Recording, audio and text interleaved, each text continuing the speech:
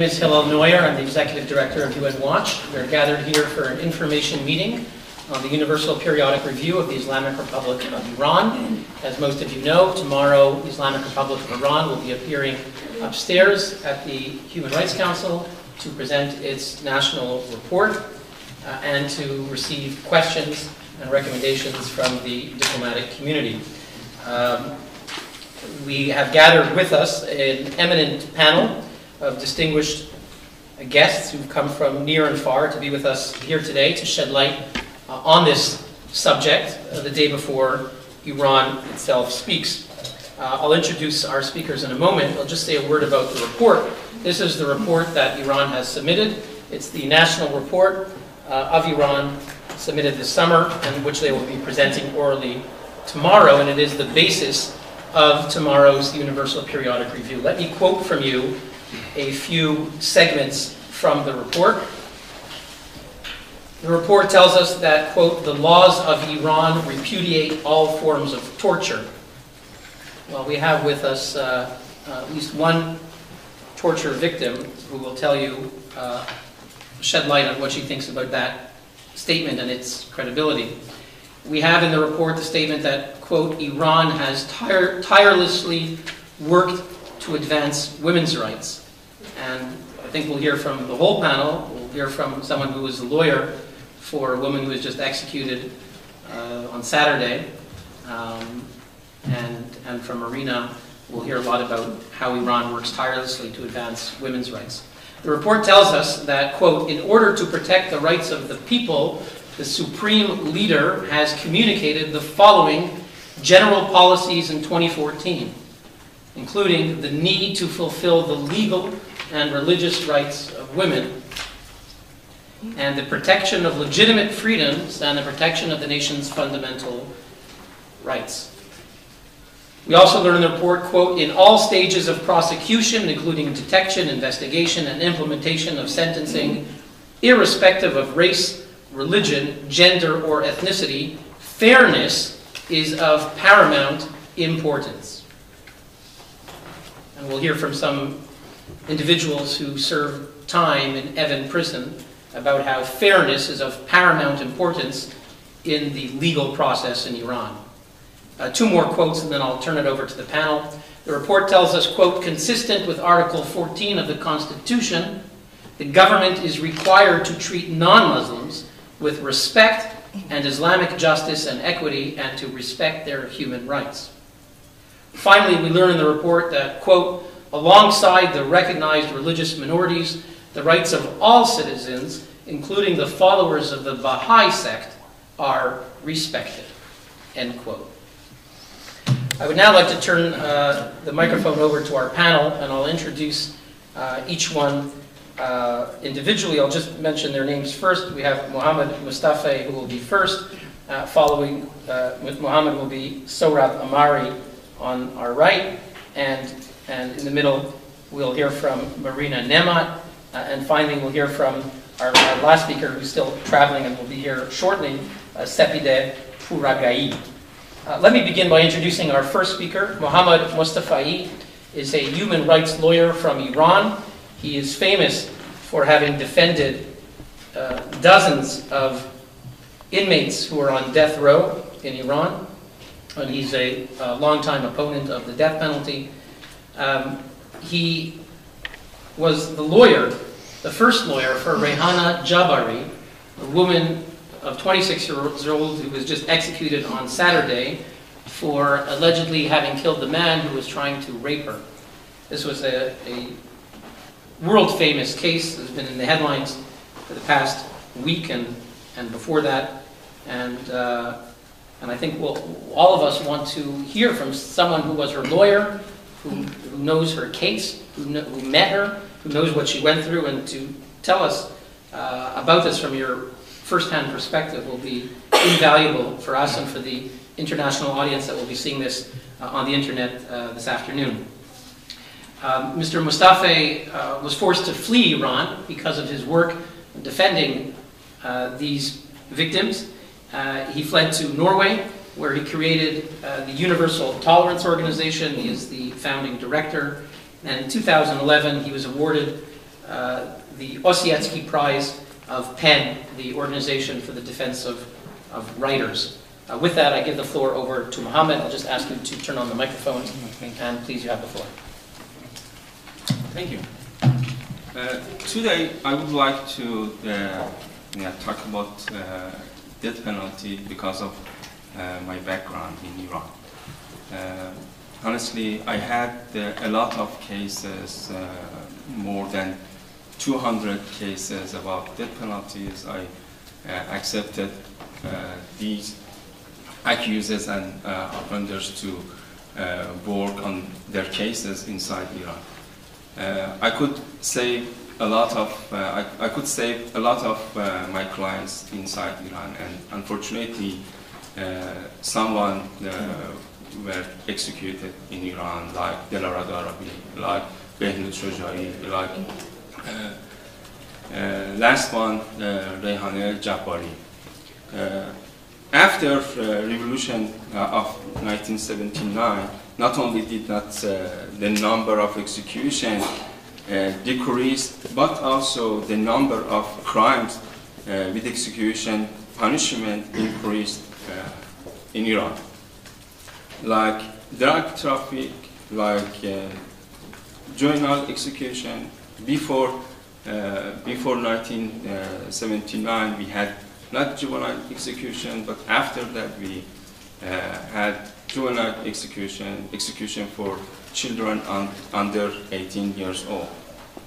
Unfortunately, in 2010, Iranian parliament adopted a new penal code and limit the execution for children. But we didn't have a stoning punishment in Iran, but after revolution we had a stoning punishment, but in the new penal code also we have a stoning punishment. In Iran, unfortunately, again, on Saturday in the morning, according to my opinion, intelligence service in Iran executed Reyhaneh Jabbari, because Reyhaneh Jabbari's case created a lot of attentions inside Iran and outside Iran. A lot of authorities, a lot of actors and lawyers, and also a lot of famous people tried to save Reyhaneh Jabbari, but because of the power in Iran, on Saturday, Reyhaneh Jabbari executed. I accepted Reyhaneh Jabbari's case in 2007 when she was in investigations, and from arresting and until execution, in the all process of the court, all process of the execution, all process of the investigations and courts, Reyhaneh said, I defend myself, and Mr. Sarvandi, murder, wanted to rape me.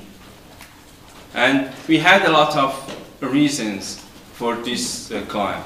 One reason was being condemned at the home, and one reason was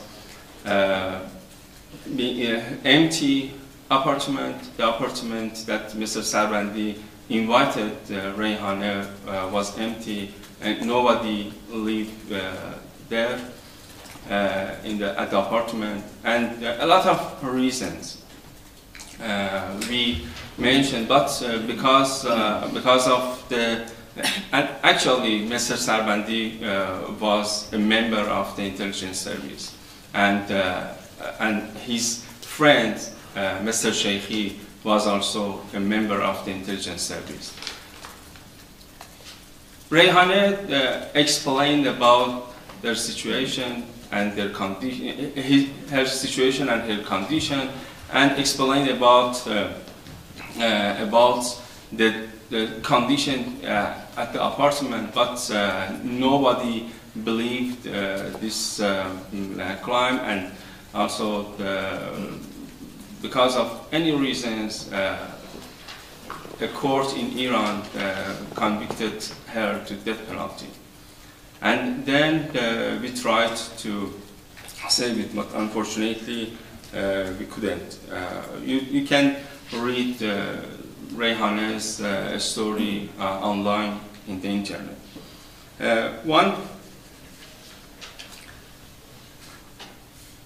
I want to say about death penalty. Iran will say death penalty is a right according to Quran and according to Sharia law. But I want to say no. It's a part of the crimes. We can say it is according to the Quran and Sharia law.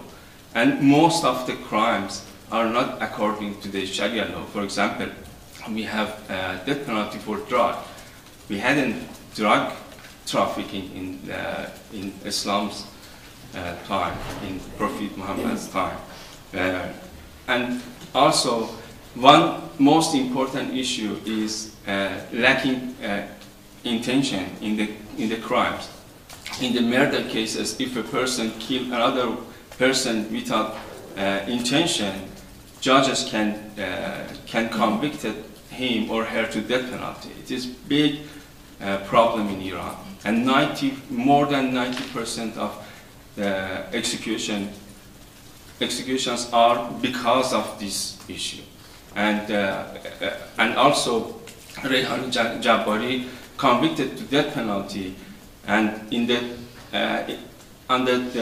sentence, the judge written Mrs. Jabbari has not intention in this case, but the action was according to the criminal law is the death penalty. It is a murder case.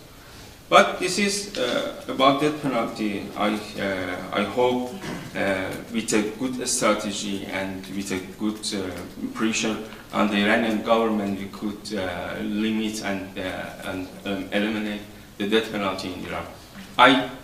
I'm sure we can. If Iranian government stop the death penalty, I'm sure we can improve human rights in Iran, and we can increase the death penalties issue in Iran.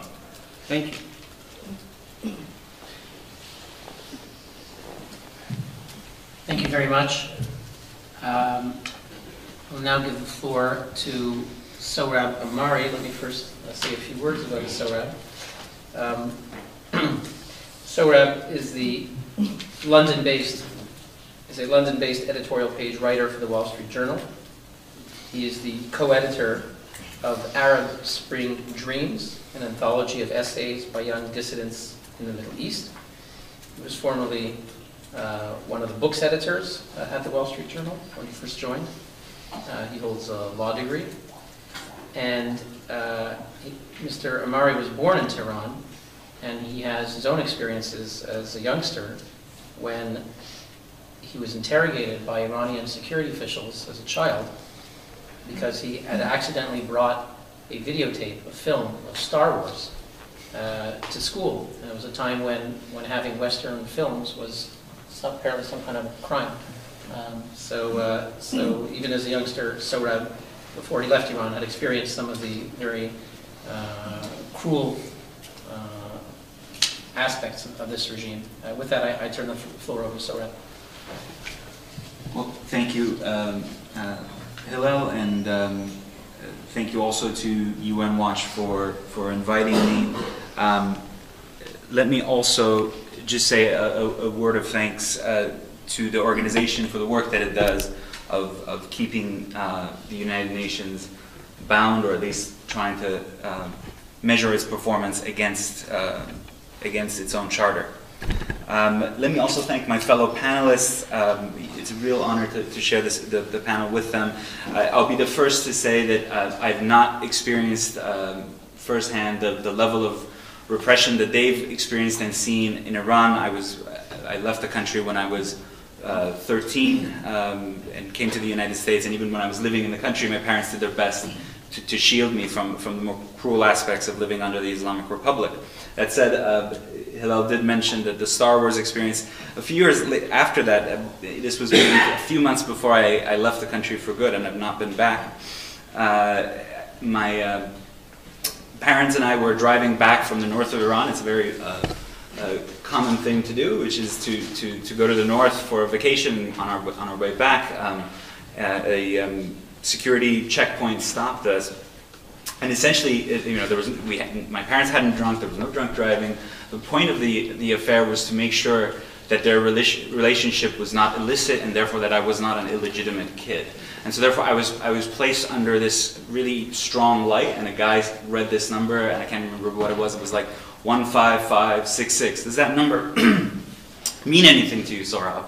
And I didn't remember, and he was like, well, that's your dad's identity card number. What does that say about you? Anywho, we passed that experience. No one was arrested, but that's just the tip of the iceberg of the sort of experiences that millions of Iranians deal with on a day-to-day basis. Some more extreme than others. So when we come to this document, this really is a really obscene document, and I hope and pray, but I suspect that the process of the UPR will be, for the Islamic Republic, will be an obscene experience as well, because it'll allow dictators to pat themselves on the back while they stand in judgment of real democracies. For example, what would Norwegian women do if it weren't for Saudi Arabia and the People's Republic of China